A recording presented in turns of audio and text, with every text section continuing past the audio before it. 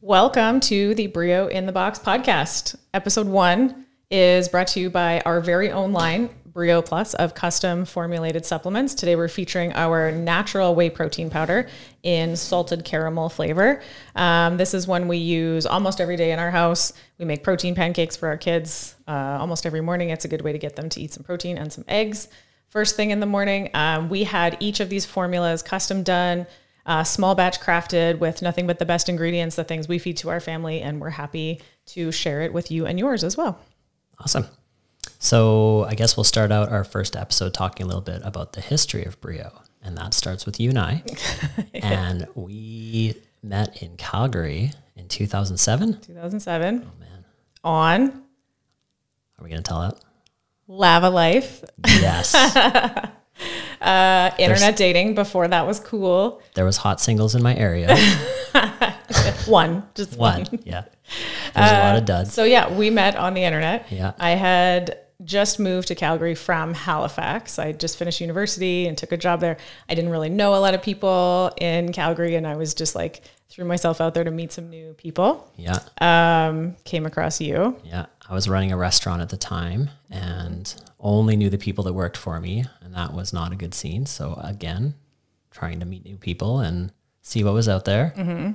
And then I remember talking for a little while on, what was that app thing called? MSN Messenger. MSN Messenger. It was before apps. This was like was on the computer. You had to type to each other. And then I remember going on our first date, and when you walked out of your condo, I was like, oh, thank God. Because I was happy with how you looked, and there had been a lot of bad ones out there. So it was refreshing. And then we were basically inseparable after that. Yeah, like pretty much we have not been apart for more than a few days. Yeah. Our first date stretched into a snowboard trip the next day. Yeah. You picked me up the next morning. We hit the mountains. You moved in with me 2 months later. Yes, out of necessity. No, I mean, we didn't mean to rush into it like that, but circumstances dictated. You moved in with me 2 months later. Yeah. We were engaged less than a year after we met, and we got married. When you know, you know. Yeah. And we're like never apart. Yeah. And so far it's worked out pretty good. 2008. Yeah. So this would be like about a year after we met.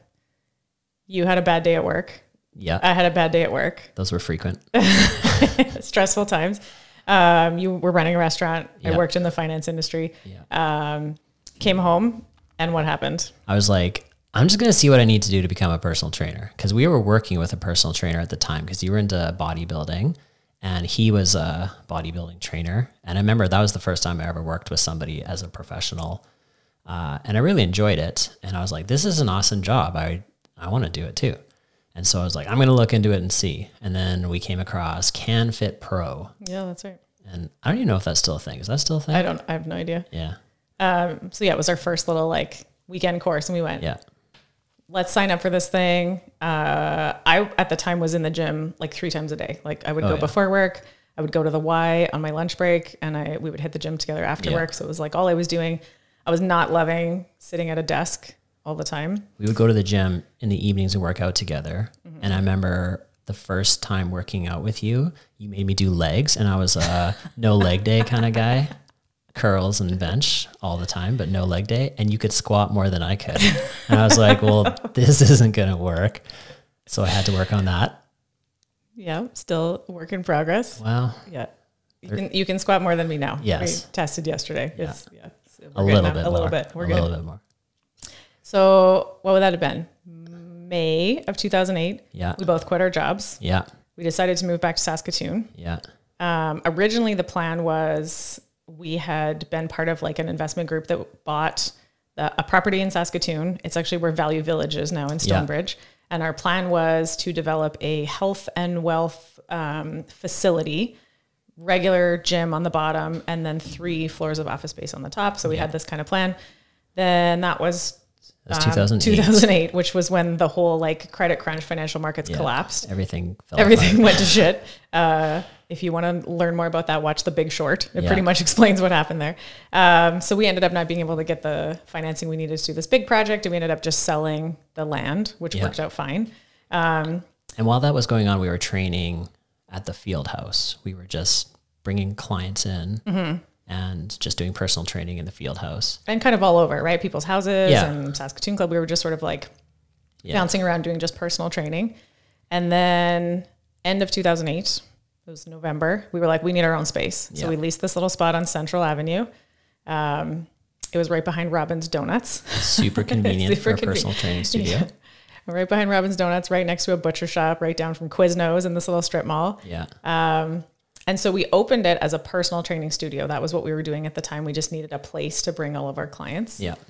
And it sort of took on a life of its own from there. You and I found CrossFit. Yeah. In a Muscle and Fitness magazine. Yeah. The hardest workout ever or something like that was the name of the ad. Yeah. And it was the Filthy 50, I think they were talking about. Yeah, it was an article about the Filthy 50. It was called The Hardest Workout in the World. And we were super cocky and we're like, ugh, we're fit. I was like running half marathons and doing yoga all the time and into bodybuilding. I was like, oh, the hardest workout in the world, like bring it. So we kind of crafted our own version. And we were still doing body parts. So it was just like 50 reps of like 10 different leg movements. Yeah. It was stupid. So we looked at CrossFit.com. We kind of crafted our own first workout. I still have it written on a little sheet of paper. Yeah. It was kind of a mashup of Murph and the Filthy 50. It was this horribly programmed, big, long thing. So many reps. Yeah. And we just got annihilated, basically. Yeah. I'll speak for myself. I just got crushed. I remember doing the first, so bad. We were doing the runs on treadmills because we were in a health club. Yeah. And I remember the first run, I could do it without stopping. And I had to stop like 10 times on that second run because my legs were just done. Like I had nothing left. And it took like over an hour, I'm pretty sure. It was a ridiculous really first long, workout. Silly workout. Yeah. And so then we just kind of went like, holy shit, like we thought we were fit and we are clearly not. Like there's something to this. So we started following CrossFit.com workouts, just you and I. This was like before there was CrossFit affiliates in Calgary or Saskatoon or anything. So it was just you and I goofing around with these workouts. We used to post our times on the comment section on the old CrossFit.com and you would see like kind of the old OG schoolers, players. I remember like Chris Spieler and all those guys back then. There wasn't a lot of girls. I had the privilege of starting CrossFit at a time when there wasn't a lot of people doing it. And there wasn't a lot of girls doing it. And no one was very good at CrossFit yet. So I always just thought I was awesome at it. I was like, oh, I can deadlift 185 pounds. I'm the strongest girl that ever lived, pretty much. So I just had no clue. I could also deadlift 185 pounds. It never even occurred to me that a girl could deadlift 300 pounds until I saw someone do it years later. And I was like, well, if she can do that, I could probably do that. Like it opened my eyes to a whole new world of possibility of like the upper end of, forging elite fitness, that kind of thing. So September of 2008, for your birthday, actually, I got you our level 1. We went to a level 1 in Calgary at a CrossFit gym that doesn't exist anymore. It was called like True CrossFit. Yeah. I actually just looked up the photo from our level 1 and spotted all kinds of familiar faces, lots of people that are still around. Yeah.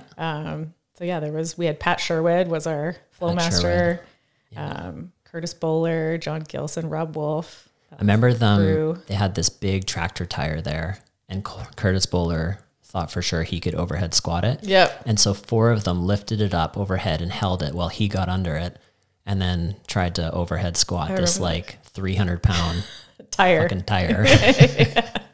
I don't remember if he did it or not. He got down, but it just kept falling. Like he just couldn't find, he had the strength for it. He just couldn't find the stability. Balance it, And I remember watching this being like, what is happening right now? Like this guy's going to die, but that was just how it was. It was like, what can I do? It was cool. So then that takes us to like 2009. So we've got our own spot, this little strip mall. Our gym was like 1,000 square feet. And we were next door. On one side was a butcher shop and the other side was an accountant. So you can imagine how much that guy hated us listening to CrossFitters. Remember they used to bang on the walls when we'd have the music loud and they hated us. We got many phone calls from our tenant or landlord. Yeah, it wasn't good. Yeah. So we were just doing personal training. We were goofing around with CrossFit ourselves, having fun with it. Started to implement some of the workouts with our personal training clients. We found that they were all of a sudden having more fun and getting fitter. Yeah. We found that they were not having as many injuries from like doing their own yard work, like from lifting the wheelbarrow in the yard. People were just like stronger and fitter for more real life tasks. Yeah. And then we just had people start to approach us like personal training is expensive. And they were like, can I split the cost between me and my friend? And we were like, sure. And then they're like, what about a group of 3 of us? Or what about a group of 5 of us? And so we just started putting group times on our schedule that people could come in and train in a less expensive way, kind of split the cost of having the personal trainer. Yeah. And then we found in groups that people worked harder, way more had way more fun. Kind of, we stumbled upon the magic of CrossFit, which is the community. Yeah. And it worked out because shortly around then Atlas was going to be coming. You were pregnant, and we knew that you weren't going to be able to work. And we were both working from 6 a.m. until 8 at night with a little bit of a break in the afternoon. So we ended up having to put everybody into pairs or groups or whatever. Yeah. So 2010, we had Atlas, our first son. Yeah. I ended up having a C-section. So then I was off work for a little while. And that's when we like forced all of our personal training clients to join groups. Cause we were like, well, David can't do all of these appointments himself. So we just have to go to all groups now. So there was a few people that were a little reluctant, a little hesitant, but once they got into the group thing, with that final little push, like, okay, you guys, you have to, it went from, I don't know if I want to work out with other people to that somebody would show up and they'd be the only one and be like, oh, I don't get to work out with anybody. What the heck? It always makes me laugh now to this day. If it ever ends up that there's a class of just one person, which almost never happens, but people are like, I don't want you to just look at me the whole time I work out. And I'm like, excuse me, people used to pay a lot of money for the privilege of having my undivided attention. But now people are so used to the group aspect and the value of the community that they're like, ugh, I don't want to be by myself. So we were so Atlas was born in June of 2010. Yeah. September he was born at the end of June. So like not even 2 months later, or 2.5 months later, you broke your leg. I was in a CrossFit competition. Yeah. It was an obstacle course. And one of the obstacles was you had to throw I think it was a 70-pound sandbag over a barricade and then crawl under the barricade. And there was like 5 or 6 of them lined up and they didn't stagger them. And so I was crawling under the barricade and standing up right as the guy behind me was tossing his sandbag, and the sandbag hit my leg and broke my fibula.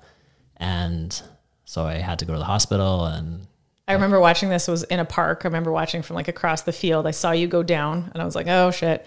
And so I have like this tiny baby with me, go over there, and like deadpan, you were like, I think I broke my leg. You're like, I heard it snap. And you're not normally like a dramatic person about injuries like that. And I was like, oh shit. Here we go. And so there was, the judges and kind of the event organizers, and everyone was just like standing there frozen with you on the ground. And I was like, somebody needs to call an ambulance. There wasn't much of an emergency plan. There's no plan. And one girl pulls out her cell phone and just handed it to me. And I was like, okay, fine. I will call an ambulance then. And so the ambulance came. They gave you morphine, took you to the hospital. At first they were like, do you want anything for the pain? And I was like, honestly, like, it's not really that painful anymore. And they're like, well, like, it's kind of included in the fee. And I was like, all right, let's try some morphine. Cool. So then you felt fine for the rest of the day until it worked. Very relaxed. They didn't actually think it was broken at first until they got the x-rays from all angles, because the fibula broke inward towards the tibia, so it wasn't sticking out. Yeah. So anyway, we have this 2-month-old baby, and you were laid up bed rest for like 3 weeks, almost a month. Well, when I broke it, they were like, you could probably walk on it, like, you're fine. But the problem was for whatever reason, my calf muscles just shut off. And so my blood circulation just wasn't happening. So I'd stand up and my foot would just start to pool blood. And that was like excruciating. And so I had to just be in a bed laying with my foot up for like a month. So not working, newborn baby. So I went back to work full time. The good thing was I had a sweet new video game though. And I remember just killing just like 10 hours a day while you were working. So I would leave both of them in the bed, David and tiny baby Atlas, and like a little fridge of food and milk and bottles beside them. And I would like pop home in between classes and like check on them and make sure everything was okay. It actually was probably fine that Atlas was so tiny, because he wasn't big. If he would have been a toddler, it would have been like a totally different scene. Yeah. He would be asleep and I'd be playing my video game. He'd start to wake up and I'd be like, oh no, go back to sleep. Right in the good part. Go back to sleep. I'm pretty sure I have a picture of you with a pillow across your lap with Atlas on top of it, and you with your arms resting on baby Atlas playing video games. Priorities. So yeah, that was a wild time, but we got through it. It was you fun. know, at the time you get through whatever and you look back and you go, oh, that was wild. Yeah. So yeah, we were in this little space on Central. Things were going great. Things were going great. Everything, this was like when CrossFit was just really taking off and becoming more of a mainstream thing. We would have people come in and walk into the building and be like, what is CrossFit? Yeah. What are you guys? Yeah. And we would explain it to them. And I remember we had to, every time we did a different type of workout, we had to rearrange all the stuff in the gym because we just didn't have any space. We had like a 1,500 square foot facility. And I think 400 of that was bathrooms and office. So we were in a small little space. So 8 people was like the maximum we could have. And it got to the point where all of our workouts were just full. Yeah. We were like, This it's was time to expand. Before Rogue.